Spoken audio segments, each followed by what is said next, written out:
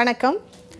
நம்ம வாழ்க்கையில் பார்த்தீங்க அப்படின்னா பல விஷயங்கள் சமுதாயம், அறிவியல், சமூக அறிவியல் இதெல்லாம் படித்து வந்திருப்போம். அதுக்கப்புறம் வேலைக்கு போயிருப்போம். நிறைய விஷயங்கள் அடிப்படையே தெரியாமல் நம்ம வந்திருப்போம்.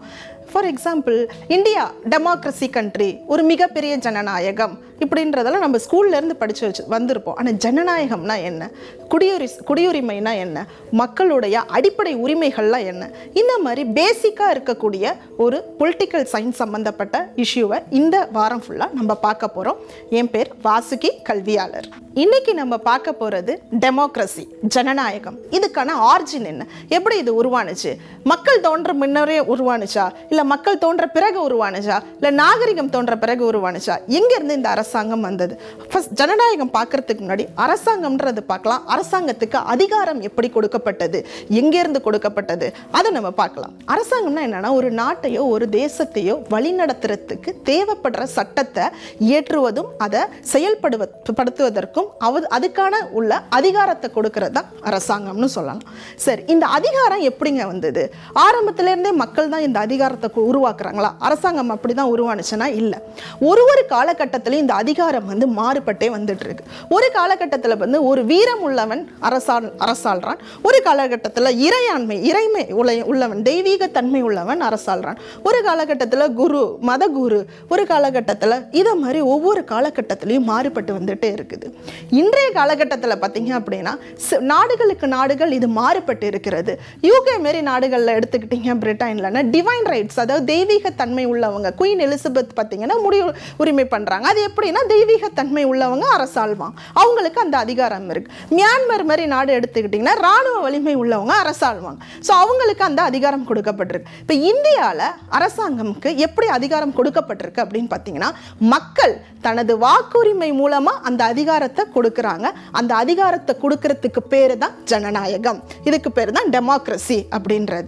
ஸோ இந்த டெமோக்ரஸி அப்படின்றத பார்த்தீங்க அப்படின்னா ரெண்டு வகையா பிரிக்கலாம். டைரக்ட் டெமோக்ரஸின்னு சொல்லக்கூடிய நேரடி ஜனநாயகம், இன்னொன்று இன்டைரக்ட் டெமோக்ரஸின்னு சொல்லக்கூடிய மறைமுக ஜனநாயகம். டைரக்ட் டெமோக்ரஸி அப்படின்னா என்னன்னு பார்க்கலாம். டைரக்ட் டெமோக்ரஸின்றப்போ அதோட மூலக்கூறுகளாக இருக்கக்கூடிய மக்கள் வாக்கெடுப்பு, அதாவது ரெஃபரண்டம், மக்கள் வாக்கெடுப்பு மூலமாக தனது அதிகாரத்தை செலுத்துவார்கள். அதுக்கப்புறம் பிளெபிசைட், சட்ட திருத்தம், முக்கியமான சட்டங்கள் திருத்தப்பட வேண்டும்னா மக்களே தான் அதை திருத்தப்படுமே தவிர மக்கள் பிரதிநிதி மூலமா திருத்தப்பட மாட்டாங்க. மூணாவதா பார்த்தீங்க அப்படின்னா ரீகால்ன்றப்ப நான் உருவாக்கப்பட்ட இந்த அரசியல் அதிகாரம் எனக்கு விருப்பம் இல்லையே ஆனால், மக்களுக்கு அநீதி இழைக்குமே ஆனால் நான் திரும்ப பெறுவேன், அதுதான் ரீகால்ன்றது. ஸோ எப்போ வேணாலும் மக்கள் நினைச்சாங்கன்னா அதை திருப்பி பெறலாம். அடுத்தது இனிஷியேட்டிவ், எங்களுக்கு என்ன சட்டம் தேவை அப்படிங்கிறத நாங்களே இயற்ற ஆரம்பிப்போம். இதுதான் அனைத்துமே பார்த்தீங்க அப்படின்னா மக்களை சார்ந்ததா இருக்கும். அது டைரக்ட் டெமோக்ரஸி. லைக் சுவிட்சர்லாந்து மாதிரி சின்ன கண்ட்ரீஸ்ல தான் இதை செயல்படுத்த முடியும். ரெண்டாவது டைப் பார்த்தீங்கன்னா மறைமுக ஜனநாயகம், அதாவது இன்டைரக்ட் டெமோக்ரஸி.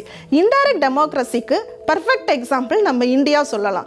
ஏன் அப்படின்னு பார்த்தீங்கன்னா, நம்மளோட ஜனநாயகோட அடிப்படை எங்கே இருக்குன்னா, நம்ம பிரதிநிதியை தேர்தல் மூலமாக எலெக்ட் பண்ணுறதோட நிறுத்திடுவோம். நமக்கு தேவையான எல்லா பிரச்சனைகளையும் சட்டங்களையும் அந்த பிரதிநிதி நமக்கு செஞ்சு கொடுப்பாங்க. இதுக்கு இன்னொரு பேர் பார்த்தீங்கன்னா ரெப்ரசன்டேட்டிவ் டெமோக்ரஸின்னு சொல்கிறோம். ஸோ அந்த பிரதிநிதி தான் ரெப்ரசன்டேட்டிவ். அதோட நம்ம மக்களோட கடமை அங்கே முடியுதுன்னு சொல்லலாம். ஏன் நம்ம நிறைய பேருக்கான கேள்வி டைரக்ட் டெமோக்ரஸி நல்லா இருக்கே, அதை ஏன் நம்ம இந்தியாவில் கொண்டு வர முடியாதா? ஏன்னா மக்களே எல்லாம் அவங்களுக்கு தேவையான சட்டங்கள்லாம் அவங்களே ஏற்றும் போது அது இந்தியாவில் கொண்டு வரலாமேன்ற பல கேள்விகள் வரும். ஆனால் இந்த டைரக்ட் டெமோக்ரஸி இந்தியா மாதிரி இடத்துல கொண்டு வர முடியல அப்படின்னா அதுக்கான முக்கிய காரணம் பார்த்தீங்கன்னா, முதல்ல மக்கள் தொகை. இவ்வளோ பெரிய மக்கள் தொகையில் டைரக்ட் டெமோக்ரஸி செயல்படுத்துறது ரொம்ப அவ்வளோ சாதாரண விஷயம் இல்லை. ரெண்டாவது பார்த்தீங்க அப்படின்னா, இங்கே இருக்கக்கூடிய எஜுகேஷன் ரேட் நம்ம இன்னும் 100% பிரைமரி எஜுகேஷன் ரேட் அடையலை. ஸோ அதனால ஓட்டுரிமையை 100% கொண்டு வர்றதுக்கே நம்ம எலெக்ஷன் சிஸ்டம் இவ்வளோ கஷ்டப்பட்டு இருக்காங்க. ஸோ மக்களுக்கு அந்த அளவுக்கு நம்ம விழிப்புணர்வு கொண்டு போய் சேர்க்க முடியலன்றதை தாண்டி அதுக்கான அடிப்படை நோக்கங்களோட நம்ம சென்று கொண்டு இருக்கோம். மூணாவதா பார்த்தீங்க அப்படின்னா, இங்கே இருக்கக்கூடிய மக்கள் பலதரப்பட்ட மக்கள். ஸோ யூனிட்டி இன் டைவர்சிட்டின்றப்போ டைவர்சிட்டி தான் முக்கியமான காம்பனன்ட். ஒவ்வொரு இந்தியாவில் இருக்கக்கூடிய ஒவ்வொரு பிளேஸ்லையும் இருக்கக்கூடிய மக்களுக்கு பிரச்சனைகள் வேற வேற. ட்ரைப்ஸ் மக்களோட ப்ராப்ளம் வேற, கோஸ்டல் ஏரியாவில் இருக்கக்கூடிய பீப்புளோட இஷ்யூ வேறு. ஸோ அதனால் என்ன பண்ணுறாங்க, அந்த மக்களுக்கு அவங்களுக்கு என்ன ப்ராப்ளம் சரி பண்ணணும், அவங்களுக்கு என்ன சட்டம் தேவை, அவங்களுக்கு என்ன இஷ்யூ அப்படின்றத அவங்க பிரதிநிதி மூலமாக செயல்படுத்துகிறாங்க. ஸோ இதுதான் வந்து இந்தியாவில் இருக்கக்கூடிய இன்டைரக்ட் டெமோக்ரஸின்னு நம்ம சொல்லலாம். ஸோ இன்றைக்கி வந்து நம்ம டெமோக்ரஸியோட பேசிக் அதோட டைப்ஸ் என்ன, ஏன் இந்தியாவில் டைரக்ட் டெமோக்ரஸி பண்ண முடியல, இந்தியாவோட கட்டமைப்புக்கு எது சரிப்படுத்த முடியும், எதை இம்ப்ளிமெண்ட் பண்ணணுன்ற பேசிக் ஐடியா உங்களுக்கு கிடைச்சிருக்குன்னு நான் நினைக்கிறேன். ஸோ நாளைக்கு நம்ம வேற ஒரு இதே மாதிரி இன்ட்ரெஸ்டிங்கான டாப்பிக்கோட பார்க்கலாம். நன்றி, வணக்கம்.